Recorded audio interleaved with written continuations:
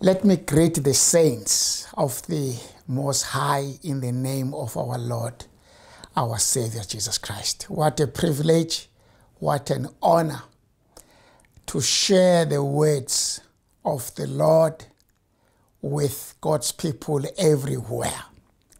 No one ever thought that time will come where God's people will not be able to come together and enjoy the fellowship.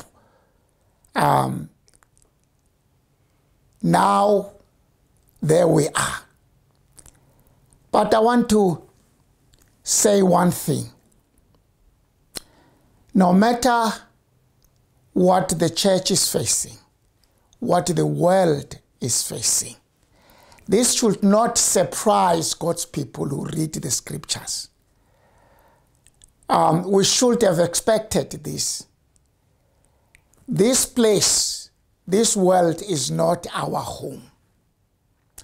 Maybe the Lord has allowed COVID-19 to bombard us the way it does, so that we be reminded that no matter how comfortable we may be in this world, still we are not home yet. We need to lift up our eyes beyond the horizons of this world and see the home above where we will abide forever.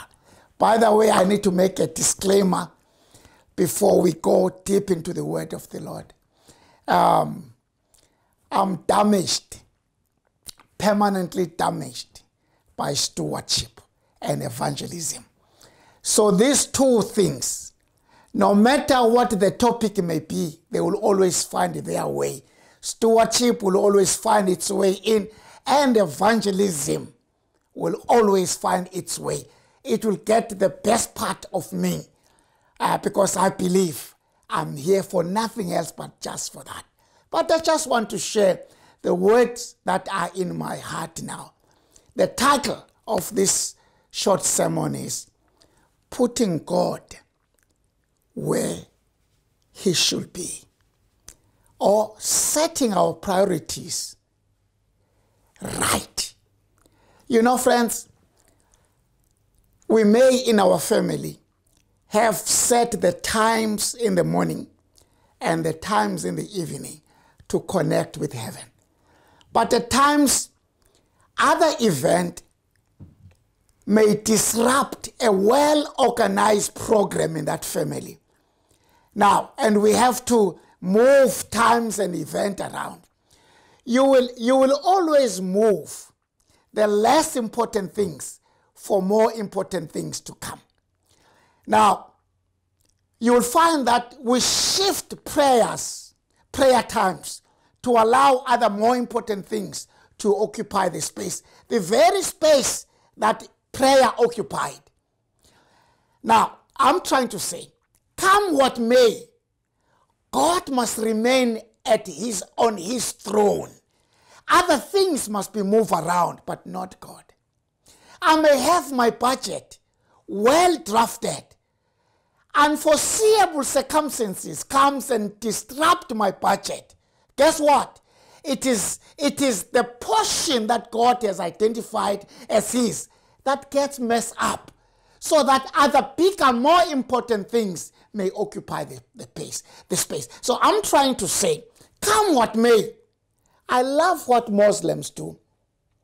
If it's Friday, 12 o'clock, come what may, the shops are closed down.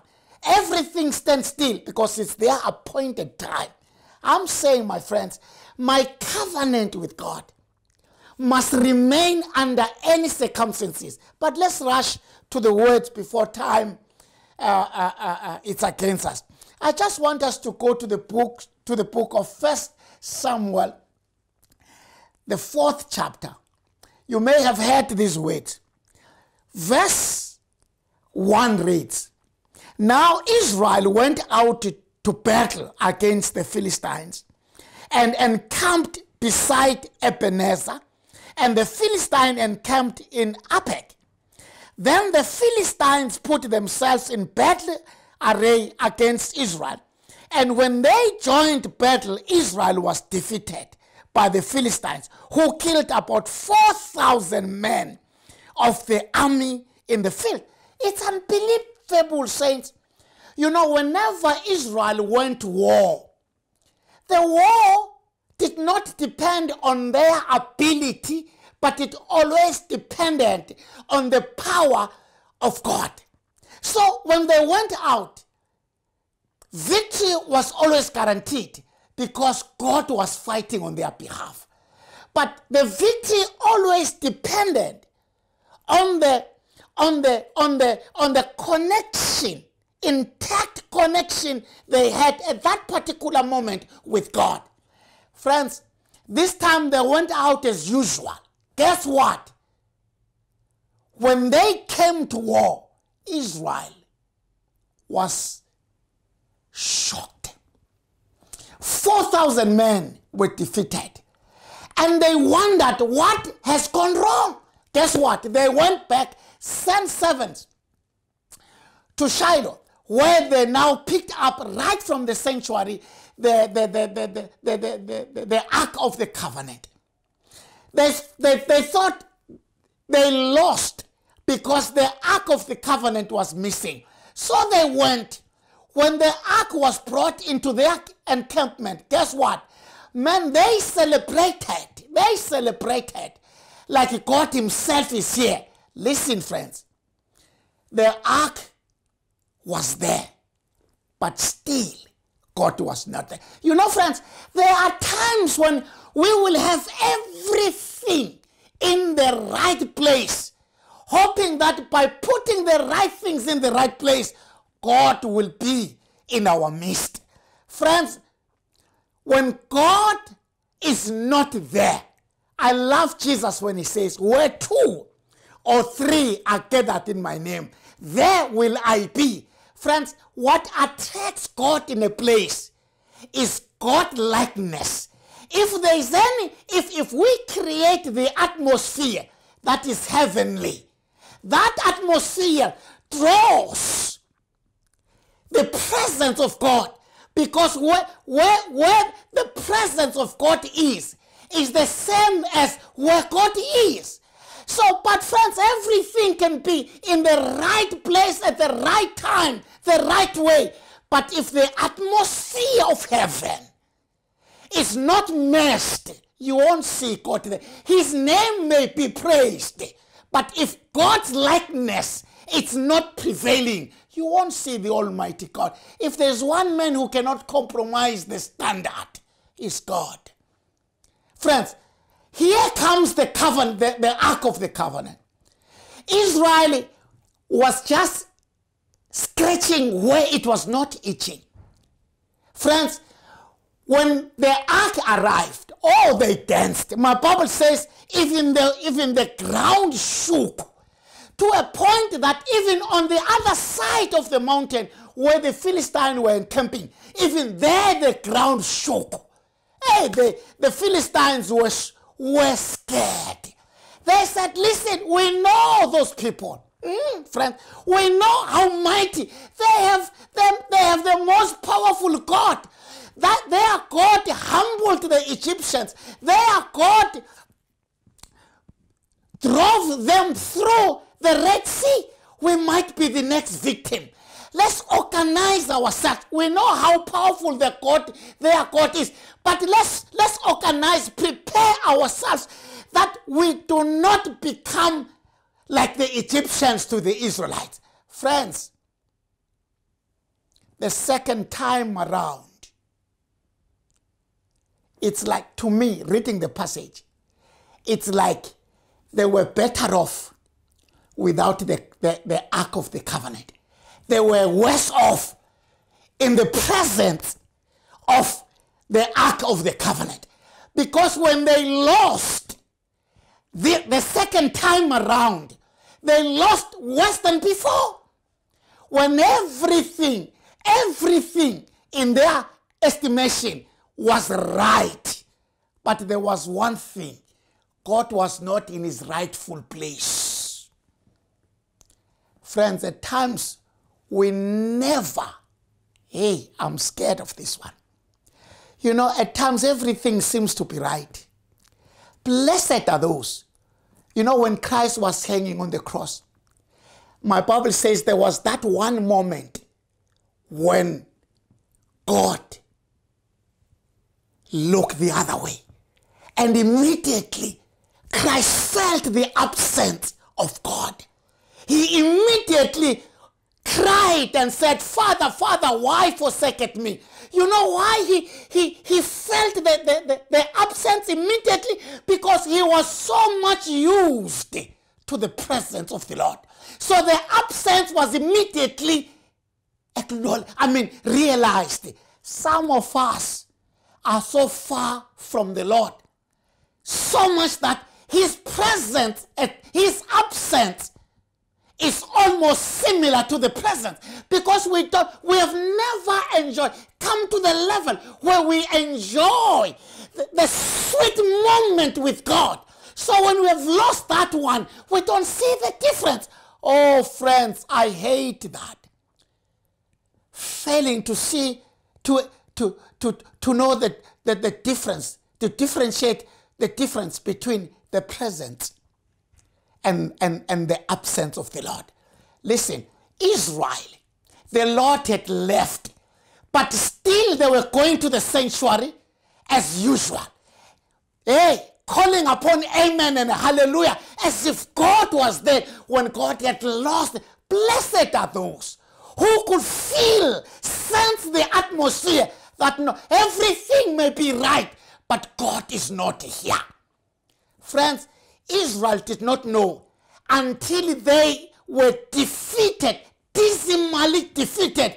Then that's when they realized that the glory has departed. To cut a long story short, friends, verse 12 says, while they were gone, there was a prophet remaining behind, Eli, who was worried. You know, Eli was not worried about the victory. Eli was worried about the thing of God in the midst of the people. His prayers were, Lord, come what may the ark of the covenant, your thing, your holy thing that is in our possession, come what may, Lord, may we never lose that one. Blessed are such people that while others worry about visible, tangible things, others worry about spiritual things over material things. Right now we look, friends, no one can secure jobs. The future is unknown, only known by God. The future looks so dim. We are expecting the worst. Friends, if we focus on the signs that we see, the rand that keeps plunging down, the jobs that keep disappearing, if we focus on these things, if we focus on the COVID-19, friends, but lift up your eyes from all these uncertainties and fixed your eyes on him who is above all this. I'm telling you, there's a passage I love, 1 Thessalonians 4, verse 13. We only read it when we have lost our loved ones, where Paul says, I don't want you to be ignorant of this one fact. As though, and mourn as those who mourn without hope. But if we believe that Christ died and rose, so them that are asleep in the Lord will also rise. Friends, Paul is saying, you know, in every circumstances, if we are hit hard by circumstances, let's mourn, let's complain, let's worry, not the way the world worry. Because, friends, we always have hope in our Lord, our God, Jesus Christ. Friends, Eli was worried. What about the covenant? Friends, the old man could not go to war and witness all these things. But he waited for somebody to come and give him the report. Guess what? The Bible says, came one man to give the old man, the report. And the Bible says, now when he came, there was Eli sitting by the wayside, watching, for his heart trembled for the ark of God. And when the men came into the city and told it, all the city cried out. When Eli heard the noise of the outcry, he said, what does the sound of this tumult mean? Verse 15, and Eli was 98 years old, and his eyes were so dim. So the messenger answered and said, Israel has fled before the Philistines, and there has been a great slaughter. Listen, there has been a great slaughter. This did not worry Eli. To say thousands have died, it didn't worry him. Listeners, hey, and there has been great slaughter among the people. Also your two sons, Hophni and Phinehas, are dead. And the ark of God has been captured. Listen, when he was told that a great slaughter, he stood still. He could stomach it. When he was told that his sons, Hophni and Phinehas, have also died, he stood still. These are the things that all angles affected him. Listen, but the Bible says, when he was told that the ark of the living God has also been captured, the Bible says he could not take it. Oh, my brother, you tell me my girls, Nobile and Samke, are dead, I'll die too. But listen, he's told that his two sons are gone, but he stood his ground. But when he was told that the holy thing of God, oh, my brother, my sister, COVID-19 is ravaging everything around. Economic is plunging down. Everything is upside down. Most of us are worried about cash in our pocket. We are worried about the future. Who is there to think about the things of God in our midst? The church of our evangelism, stewardship, tithe, to worry about permanent things among temporal things. We spend sleepless night thinking about our future, our investment, everything, and we worry less about the mission of the church. We worry less about the means to sustain the mission, which is tithe and offering. We don't worry much as we worry about the things that directly. I'm not saying don't worry about this, but let's worry about first things first. You know, when Jesus says, seek ye the kingdom of God and his righteousness, then all other things shall be added. You know, there are things that should be first thing first. Friends, when we have our priorities set up well, God has no choice but to come and do the impossibilities. You know, friends, Ellen G. White, in the book entitled Life Sketches, can't remember the page, but don't worry about that, where she says, we shall have no fear for the future unless we forget how the Lord has led us and how he has taught us in the past. You know, friends, where man's ability reach the point of no return, that's when he sets aside and the Almighty kicks in.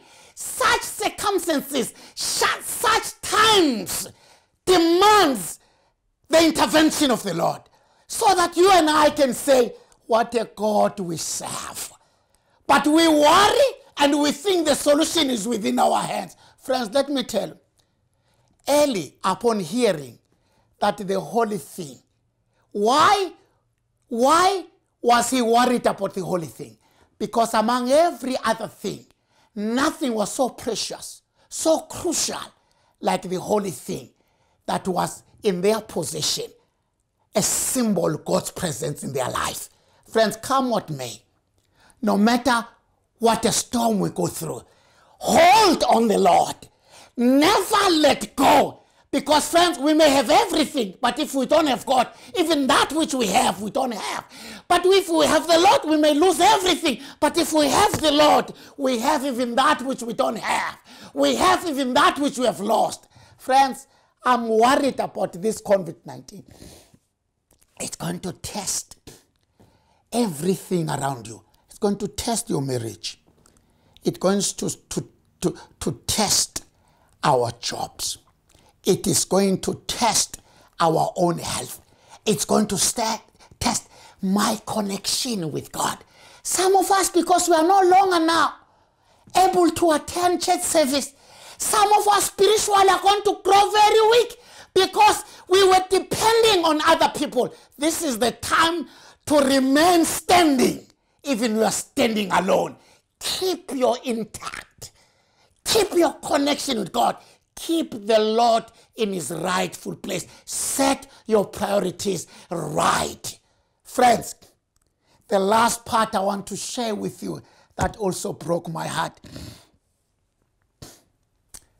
One of the sons' wife was heavily pregnant. Guess what? When the woman also received the news, my Bible says, immediately she went into labor, gave birth to a child that she was not able to look at. But she had enough strength to be around and to give the child a name, Ichabod, which means the glory has departed. Friends, only at the end of everything, when they learned that long time, Ichabod, the glory has long departed. Friends, I want to ask the question, is the glory still existing in your house? Are you happy with your walk with God? Are you sure it is stable? Are you sure you're well connected with the Lord? Some of us will walk long way thinking, hoping that our house, our family is still in the hands of the Lord. Yet, Ichabod, the glory has long gone. Friends, as we get closer to the Lord, that's when we feel and realize the need of him. But when we drift further and further, that's when we become more and more comfortable with our spiritual status. I'm praying that may you have a sharp conscience that will give you no peace until everything is restored. I'm praying for men like Eli, men like the wife of Phinehas, who gave birth before time, just because the glory of, friends, I'm saying before I pray for you, through the storm of COVID-19, let's worry more about the things of God. Let's worry more about the souls that needs to be gathered before the heavier storm hit us. Friends, how are things? Where are you? Where is God among your priorities? Is he first? Can you do without other things but can't do without God? Can you reach a point where you can say, I can lose everything but not God? It's my prayer that you, as a child of God, remain faithful. Don't make any adjustments. Instead, the adjustments that you need to do is to tighten the bond between you and your God. So that, friends, the more COVID hits, the more we hold firm on the Lord. Not right now. Every sermon, we are busy encouraging our people because they may lose everything. Oh, friends, this is the time to say thank you, God, for reminding that this is not our home. I want to tell you, tough times never last, but tough people do. Hold on. Our God is mightier than the storm we are going through. I'm not a prophet, but nor a son of the prophet. You know, this church, after COVID-19, this church will not disappear when the disease disappears. We will appear on the other side more stronger. Very soon, some of us will thank this storm that it has brought everything up to the right level. May you and I, during this time, leave the Lord in his right place. During this time, never shift your prayer times at home, and so that maybe your favorite TV program takes the best time. Let other things be moved by prayer, not other things moving your prayers.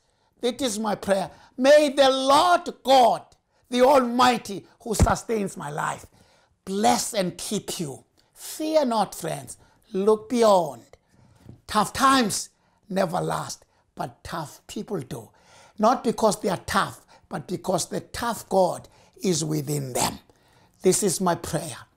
Let's pray. Oh, Father in heaven, we have no other refuge. We have no other God but you. Oh, Father, this is the moment where our God must intervene and prove that this is not our job that sustains us. It's not the future that looks bright, but it is your presence. It is our connection, interconnection with you, dear Lord, that sustains us. Thank you, old Father. Bless us. Bless everybody. I pray for those who are sick.